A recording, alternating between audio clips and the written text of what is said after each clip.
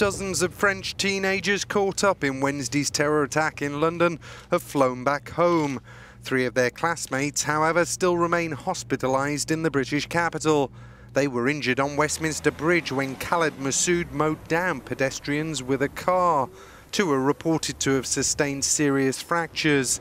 Outside the students' school in Brittany, classmates spoke of their shock. It can happen to anyone. It could have been anyone, and it happened to them. Shocked. We were afraid for them. After class ended, we called them. They explained what happened. The car stopped thanks to 2 posts, and they were lucky. One anxious parent spoke of how her daughter had witnessed the whole attack. Apparently she saw everything. It's hard to communicate by text message. She saw her friends injured. She saw the terrorist walk out of his car. Around a dozen of the school students are thought to have been on Westminster Bridge when the speeding vehicle ploughed towards them.